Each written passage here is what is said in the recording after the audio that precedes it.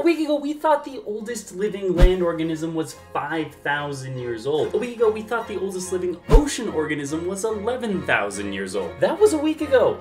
A lot's changed in a week. Okay, for those who don't read the PLOS Genetics Journal or seen any of the headlines, we, humanity, revived a 46,000-year-old worm. How? Why? How is this possible? Is it going to kill us? Is humanity doomed?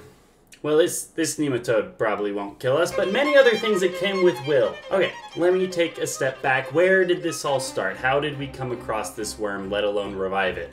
Well, as the story goes, we were kinda looking for it, mainly because humans specifically are super obsessed with reviving things frozen in ice caps for millions of years. Which, okay, I mean, it's kinda cool. And the main reason, of course, we are studying these fields is to understand whether or not eternal life can be replicated for us and our bodies. That's an entirely different conflict you guys can debate about in the comments down below, but I'm here for the worm. So this study started around 5 years ago, back in 2018, and was all kinda kept on the down low because I guess they didn't want to come out with any unfinished data. But in 2018, a German scientist managed to rehydrate and revive 2 nematode worms that were essentially frozen in permafrost. Now, reviving organisms from a frozen state is already a massive scientific feat. I went over it in one of my other videos, but the main reason it is so difficult to revive frozen organisms is because the water that's inside of a typical organism's body will crystallize and damage cells and other extremely important parts of the body, which is one of the main reasons we can't just freeze people and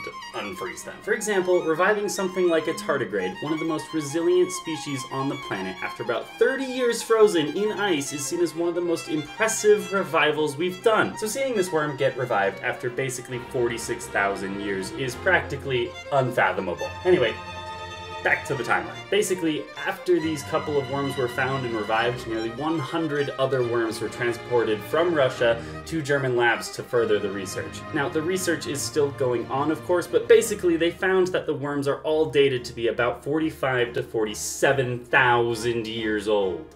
So how exactly were these worms able to survive for that long? And can we replicate some of its characteristics to form our own form of cryosleep? Well, that's kinda the hope. Usually in papers like these, you never really see the scientists make claims about potential human use cases, and they didn't, but there has been a lot of talk between the researchers and the science community about its potential for helping us understand our own forms of cryogenic sleep. Kurzkalia, for example, one of the main researchers from the paper, said himself that the major take-home message or summary of this discovery is that it is, in principle, possible to stop life for more or less an indefinite time and then restart it. That's a crazy thought. We were using typewriters 50 years ago, and now we're talking about reviving 47,000-year-old worms and potentially forming our own version of cryosleep. Let me know what you think about these worms down below, and if you want to see more content just like this, feel free to subscribe, and see you in the next one.